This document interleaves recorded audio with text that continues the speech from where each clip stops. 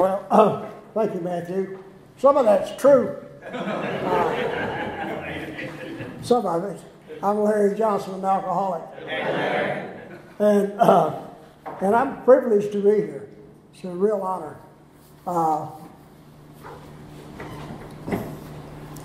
Some of you have known me for a number of years.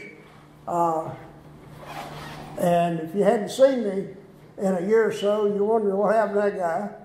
A year ago, this time of the year, I was weighing in at around 195. And I'm a long ways from that right now. And I'll just tell you, I'm not going to talk about that particular illness, but I've been diagnosed with 2 fatal illnesses in my lifetime. Fatal without treatment. And the first fatal illness I was diagnosed with was chronic alcoholism. In 1972, a doctor diagnosed me with chronic alcoholism. That was what was on my diagnosis sheet in the treatment center I was in. I didn't see that for a few months. I was sneaking around one day and they let me volunteer there, and I saw some client or patient files, and I happened to look at mine, and I thought, well, this will be fun, because I'm sure I was really a great patient. And after I read it, I wished I hadn't read it. It wasn't all that great, but I noticed the diagnosis. And then just shortly after Valentine's Day last year, I was diagnosed with cancer. And if you don't get the treatment, you'll make it. So I'm all about treatment and had lots of it, but I'm glad to be here. And God's been good to us. I'll talk a little bit about I won't tell you my story. It doesn't take long to tell it anymore. Well, if I tell the whole thing, we'd be here next week, but I would, y'all wouldn't. This room will start emptying around 8 o'clock. It's amazing to me how well we care for each other in Alcoholics Anonymous. There is a stream or network of power that flows through Alcoholics Anonymous and through our members. And when one of the members comes on any kind of trouble, people rally to that. And that's always been my case. I remember about a little over 20 years ago, I was in the hospital. They thought I'd had a heart attack, and fortunately it wasn't. And I thought, they said you're going to be here about 7 days. And I thought, well, this will be a good opportunity to get some rest.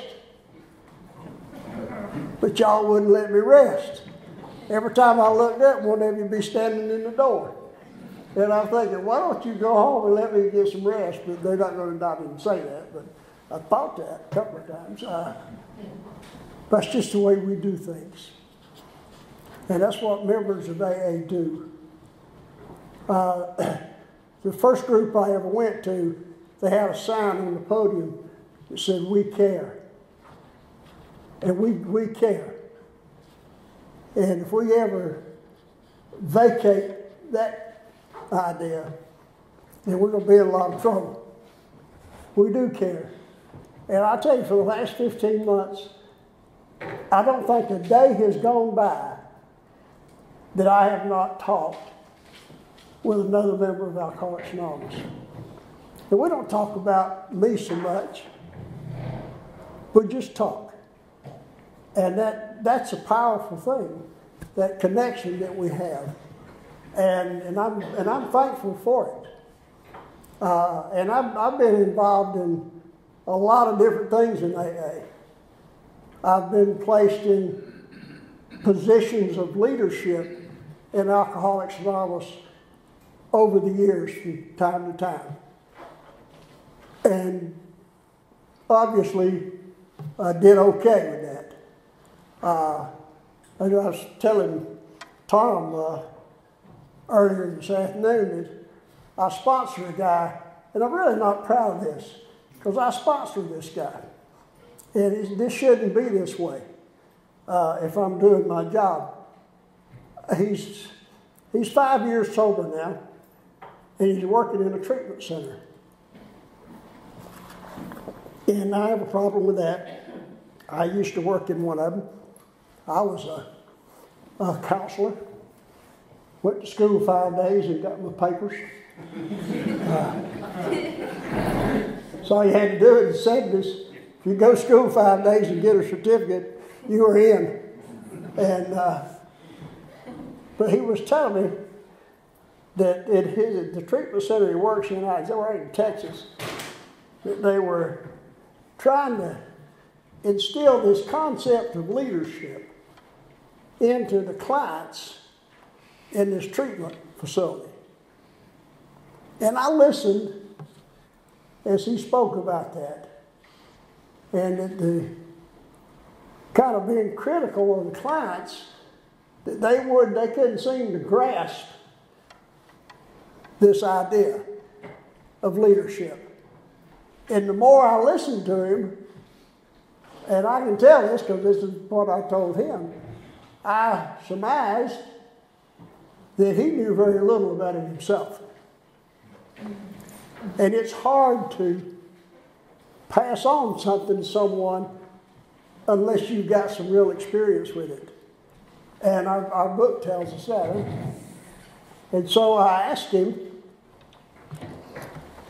I said, our first question I asked him was, have you ever read the AA service manual? And he hesitated. And then he started to answer me. I said, you hesitated. And that means that you haven't. And in that service manual, in the ninth, the writings around the ninth concept, which is about leadership, some of the best stuff around leadership that I've ever read. And I told him, I said, if you read that, and then you take those ideas with you, and don't tell anybody where you found that stuff, and they'll think you're a genius. But it's so true. I know when I was elected alternate delegate in my area, it was firmly suggested to me that I read that every day for 30 consecutive days. And I did that. I can stand here and say that I have done almost everything I've been asked to do in AA. If I said done everything I'd been asked to do, you'd think that I thought I was perfect. I can tell you, I've never not done what my sponsor has asked me to do. Now, I didn't do it when he asked me to do it, but I ended up doing it because it was the right thing to do. I was born at a very early age and raised in a Christian atmosphere about 35 miles south of here in a little mill village that's still called Cordova. And I don't think that had anything to do with me becoming an alcoholic. There's a lot of them come out of there. There's a lot of alcoholics come out of that little village. A lot of outlaws. A lot of guys I grew up with ended up in doing prison time. And we were all about half outlaw anyhow. And I had the privilege a couple of Sundays ago of having a visit with a guy that I took my first drink of hard liquor with. I stole that liquor from my daddy. And on a Saturday afternoon, he'd come home from wherever he'd been, and he had a half-a-gallon jar of white liquor with him. And I hadn't talked about this in a long time, but Dad he was a hard drinker. He was probably, my father was probably alcoholic. I mean, he looked like a duck, and he walked like a duck, and he quacked like a duck, and he was probably a duck. But when he got that thing home, I followed him in the house, and he took it out of the sack, and then he got an empty jar, and he got him a piece of meal cloth, and in that meal cloth he opened up a pack of dried apples, and this guy, I mean, he was like a chemist or something working on this deal. And he was very precise in his process. He put them dried apples in that meal cloth, then stuck it down into the empty jar, and he poured that liquor over them apples. And he squeezed them, and he put them in the other jar, and he passed that thing back and forth probably 3 or 4 times till he got it the color that he wanted it.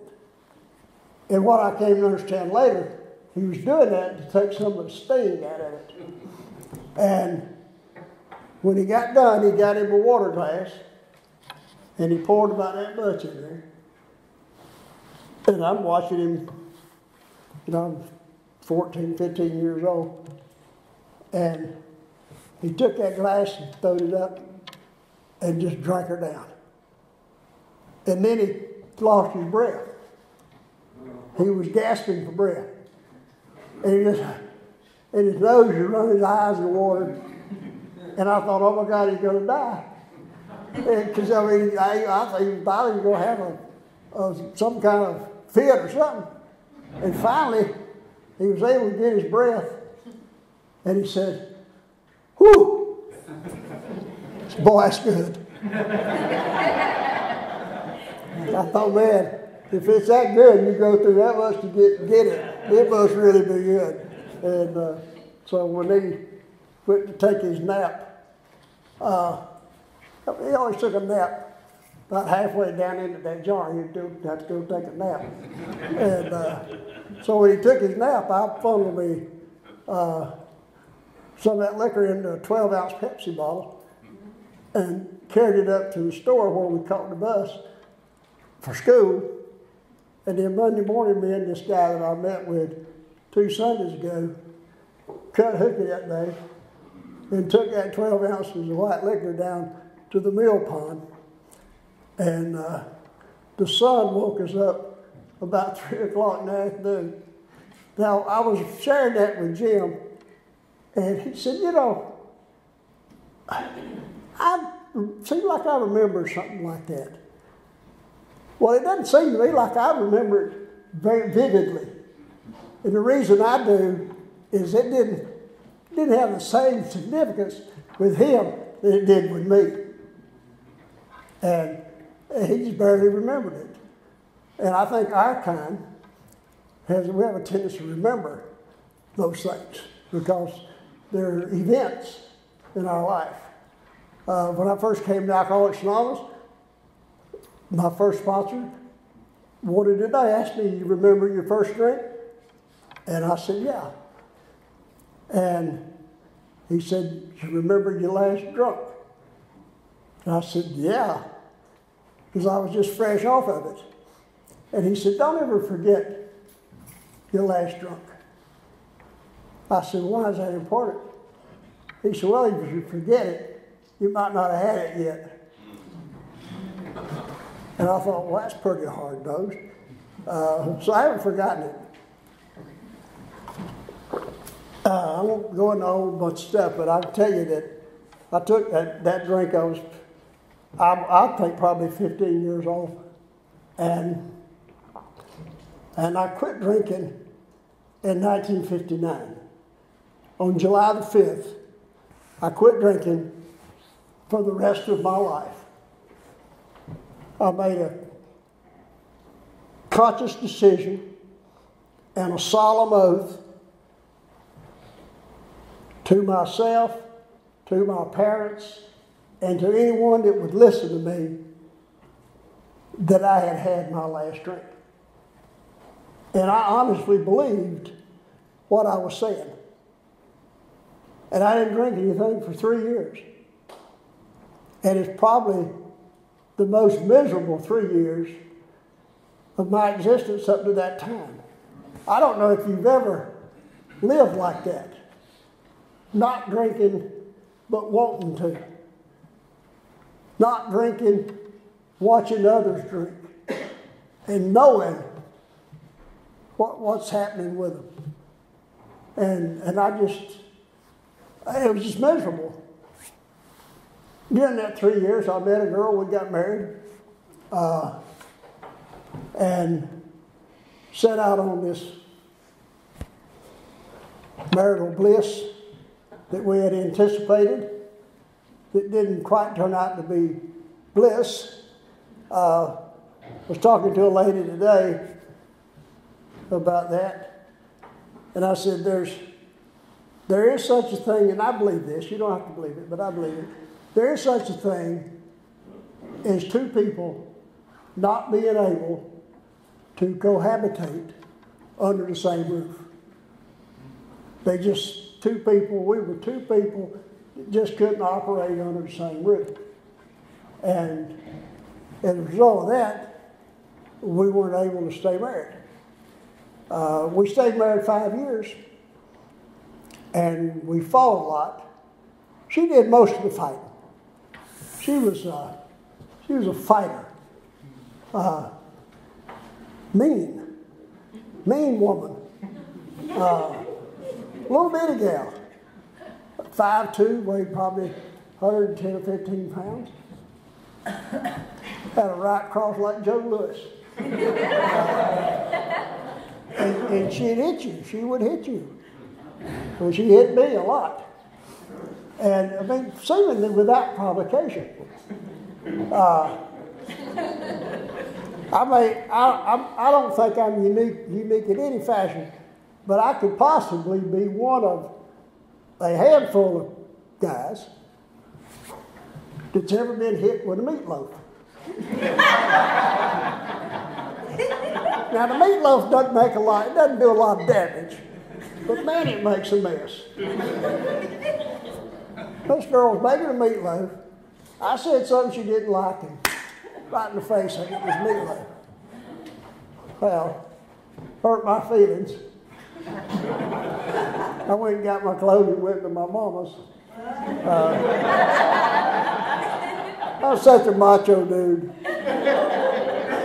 It's usually her that goes to mama. Every time somebody left, I was always leaving.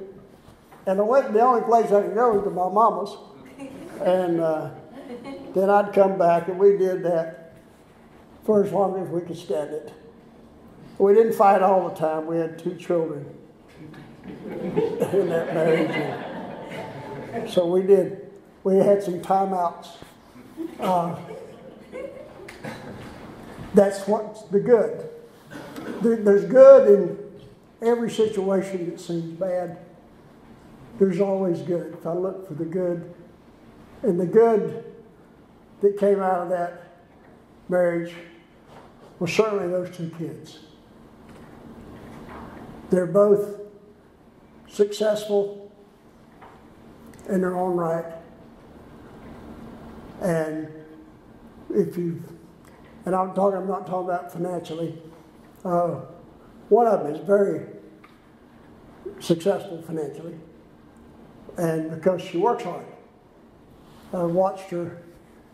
She's been on the same job since 1986, and I've watched this girl put in more than one 12 or 14-hour day, and hard work pays off. And that's been my experience as well.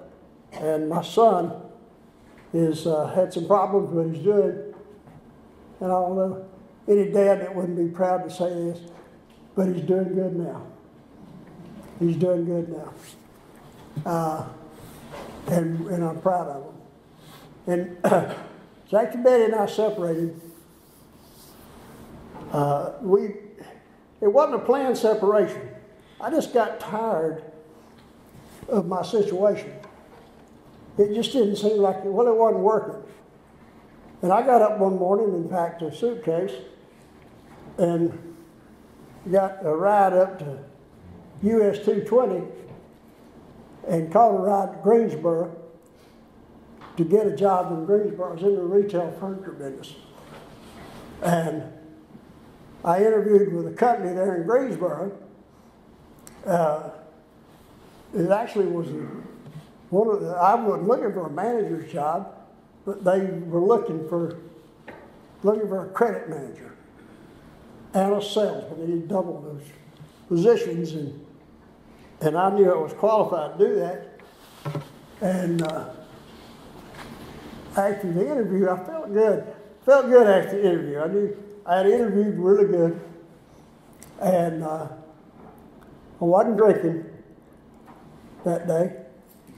And as a matter of fact, I don't think I'd had anything to drink.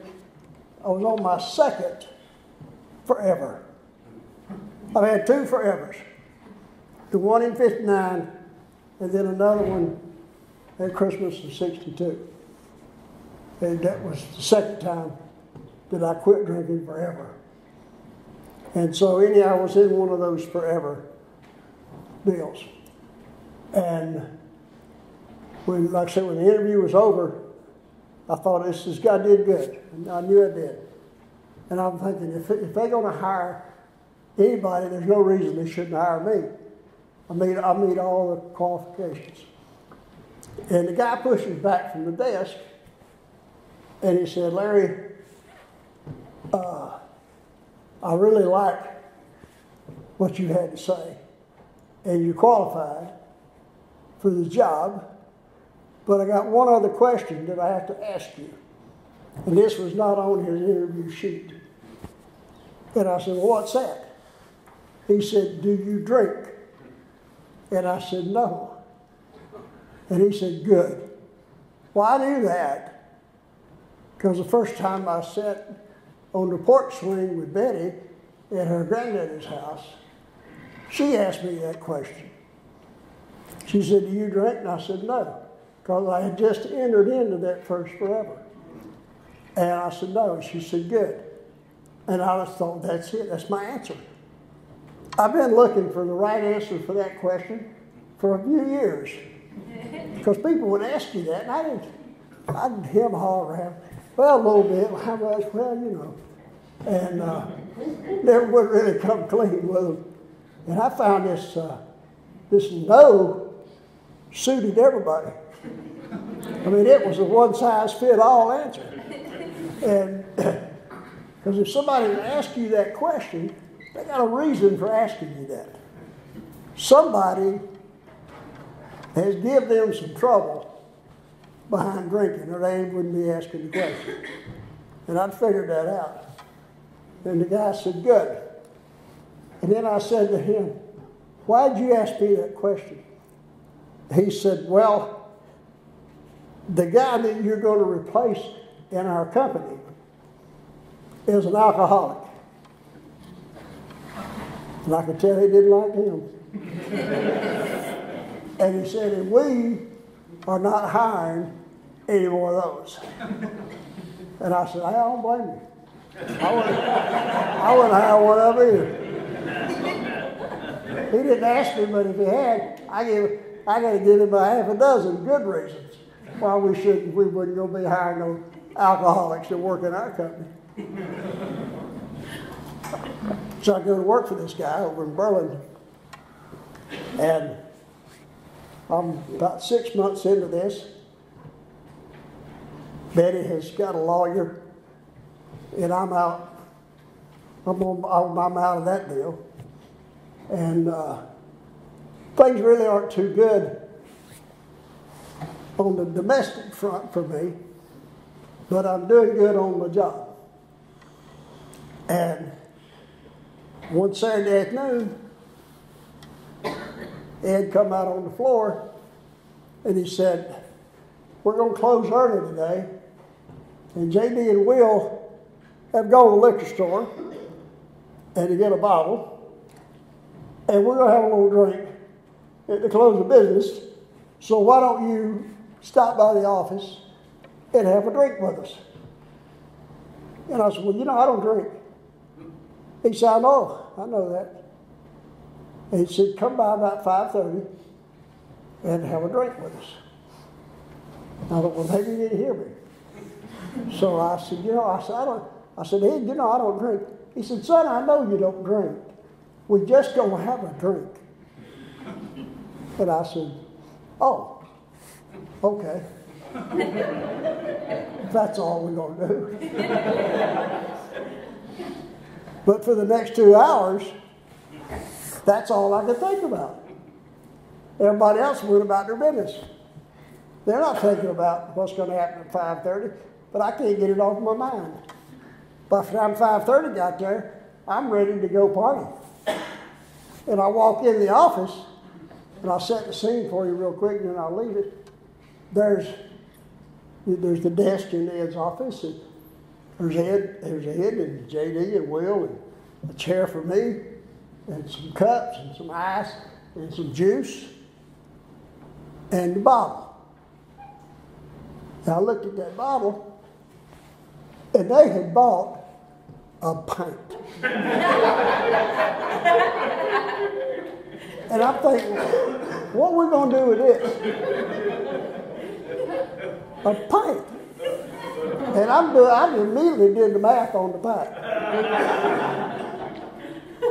And I'm the guy in the room doing the math. I always did the math. I was never concerned about the drink in my hand. It was where the next one was coming from. And will this be enough? If you thought like that, you might be alcoholic. There's a good chance. You ever go in a liquor store to get a bottle of booze and walk out with a sack full? I mean, it was like, I had to get one of those, you know. Now I got a sack full of booze. I've done it more than once. But anyhow, I do the math on this booze, and we knocked that bottle out. And the upshot of that was, when it was all said and done, is Ed got in his car and went home to his family. I didn't follow him, but I know he did that, because he always did that. And JD and Will got in their cars, and they went home to their family. And I didn't follow them either. But I'm confident they did that, because they always did that. And I left for California. Because that's what I do. When I drink, I leave town. I have left town more than once. Things could be going fine, but boy, once we started that, you know, I looked around that day and I thought, I never liked this job. I don't even know why I took the job to start with.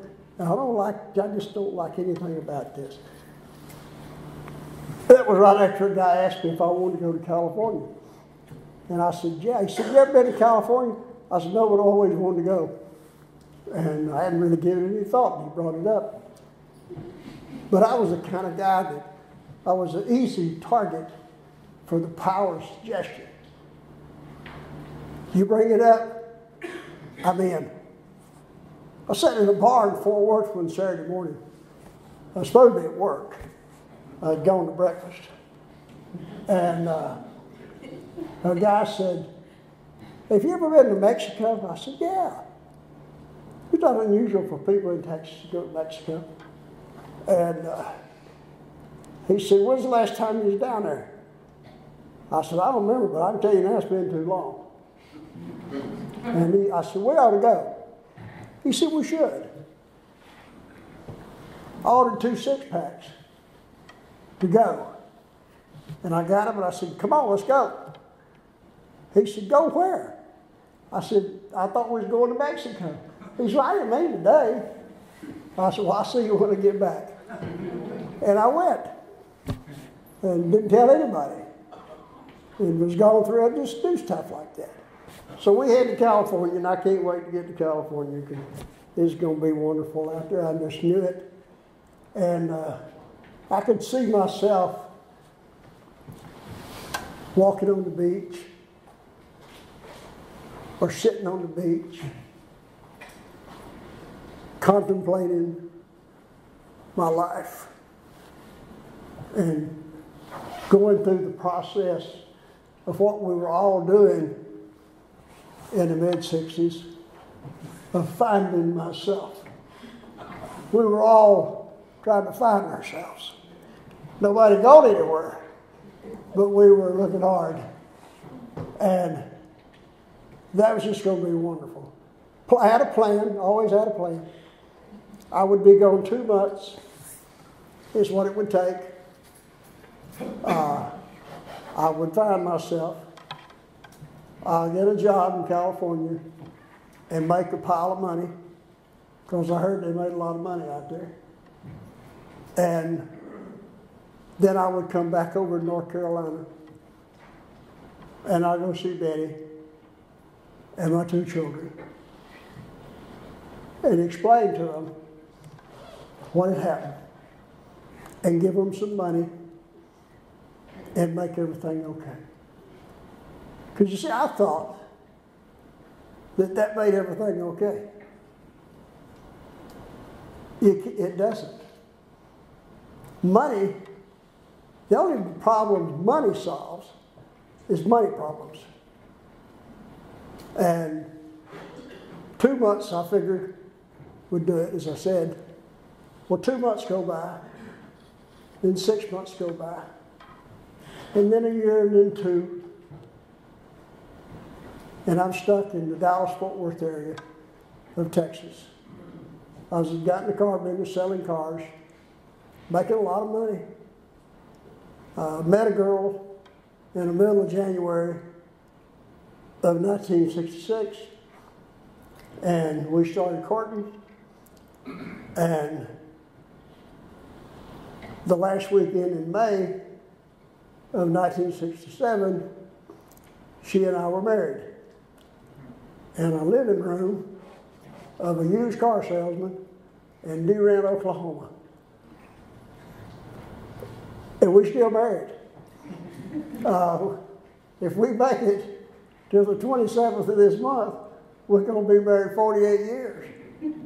So if you think about getting married, and you really want to go have a wedding where you have a good chance of it sticking, we'll see if we can get a hold of that guy in Oklahoma. Yeah, he got a pretty good record with us. And a guy I sponsored in Dallas for a number of years decided he wanted to get married, and he was going with a little girl there in the group, and we carried him up to Durant, Oklahoma, and found that old boy.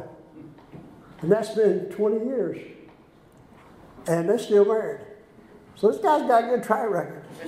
I don't know what he's doing, but he's doing something right. Anyhow, Sam and I got married, and we were married about 6 months. And like I said, I got in the car business, and I was the kind of guy that I was the first guy there every morning, last guy to leave at night, and worked 10 times harder than the guy next to me while I was there, because I thought I had to. And I thought I had to.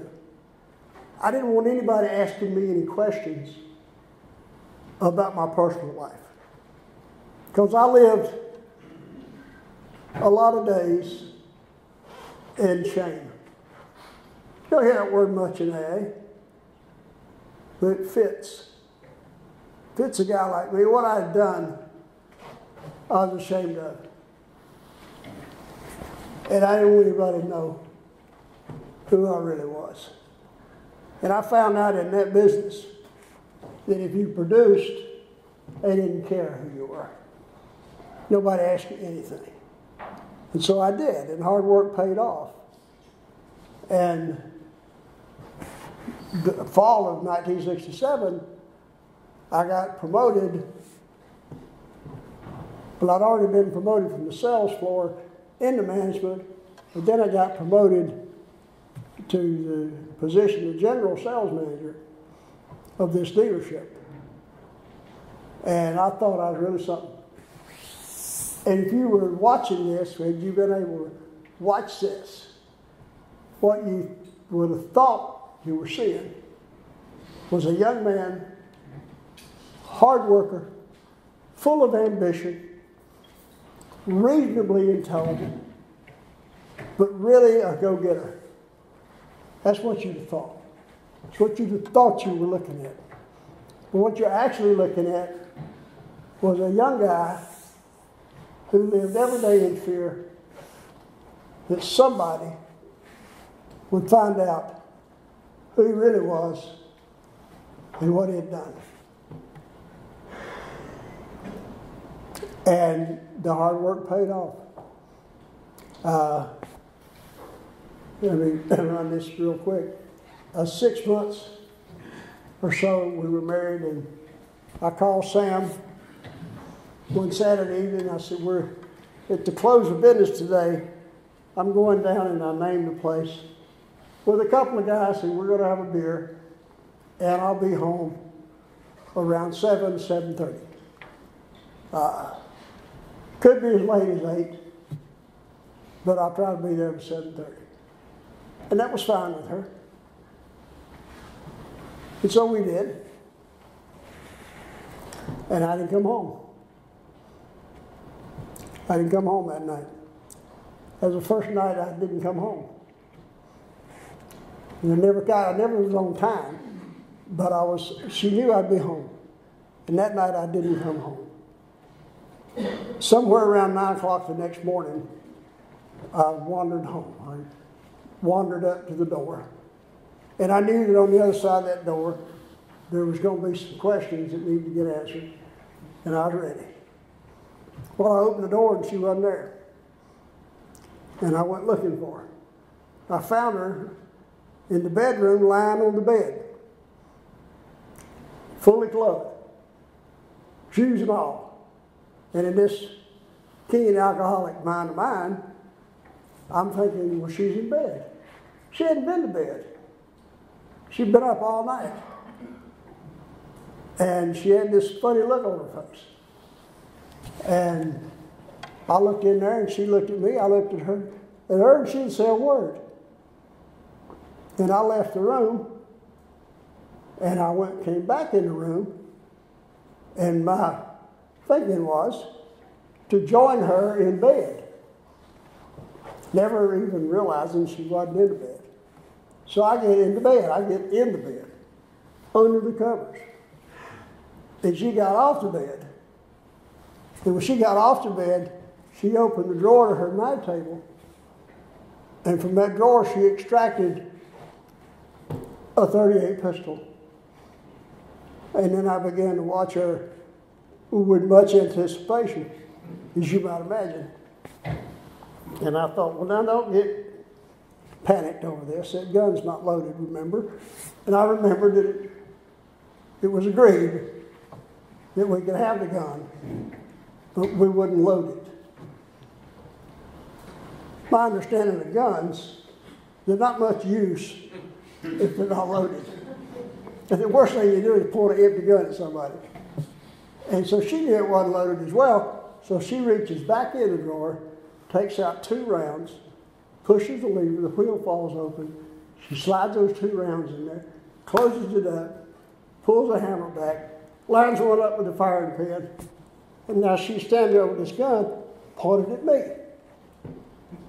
And nobody said a word up to now. And my only thought was, one of us needs to create some kind of dialogue.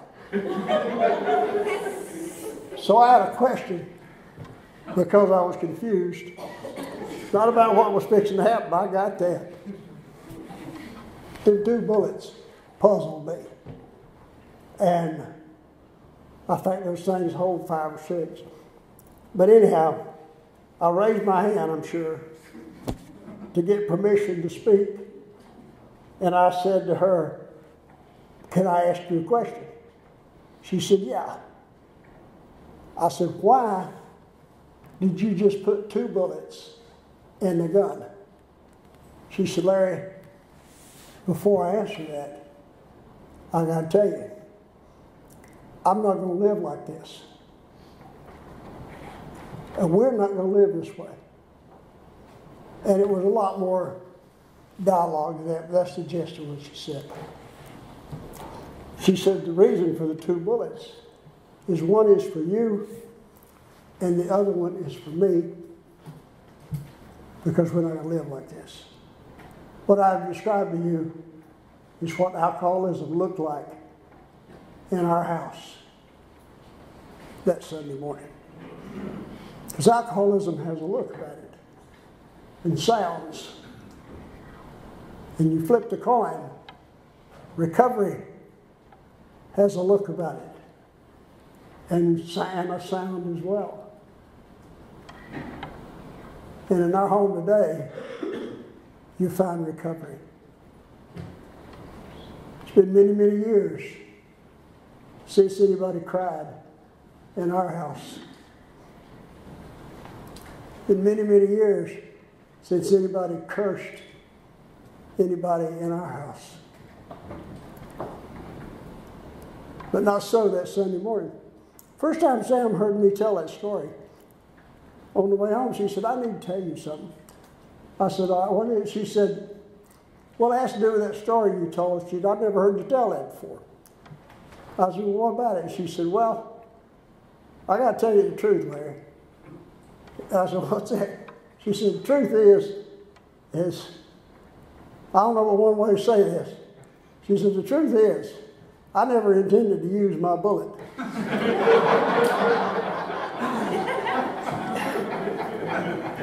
So we call that ego deflation at depth. We can roll 5 years forward. The job's gone, the car's gone, house is gone. It's all gone. There's me and her and a toddler named Lori, our little girl, who's not quite 2 years old. It's Sunday night, and I'd just been fired from another job. And I'm laying in the floor on my back. Didn't know how I got there. A few years ago, she told me. I got there like anybody else would get there. I fell, and she didn't pick me up. And I remember I looked at her, and I repeated her words back to her. And I said, I can't live like this any longer. Would you please find me some help? She said, who do I call? And the TV's on. I don't know if you ever noticed this, but it seems like TV's always on in the drunk's house. It was on at our house that night, thank God. But on the TV screen was probably a 20 or 30-second commercial for a little place called Center Hospital. And it just said Center Hospital for the treatment of alcoholism. If you have a problem with alcohol, call this number. And so I said, well, go call those people. And so she did. And so here we are. Here we are. Some a little over 42 and a half years later. Here we are. Because God, this is my belief, believe what you want to believe, intervened in our life that night. I said enough, and he took care of the rest. You know, God just, I was talking to one of my guys I sponsored today about God letting us run on our own free will. But a kind and loving God that let us run on our own free will. And when we are ready to holler, enough, it's like someone says, turn around. And you turn around, and there he is. And I think that God was all over that scene that night. She made a call. We checked me into that place. I stayed a required number of days. I met Alcoholics Anonymous while I was there. I started going to meetings, and I absolutely loved my first 9 or 10 months in AA. Oh, what a wonderful time. I mean, you talk cloud 9, 10, 11, 12, I don't know what cloud I was on, but man, I was on some kind of cloud. High on recovery. It wasn't any recovery evident, but I was high on it. I remember her saying to me, shouldn't you be doing something? And I said, doing something? Are you not paying attention? I volunteer at the central office.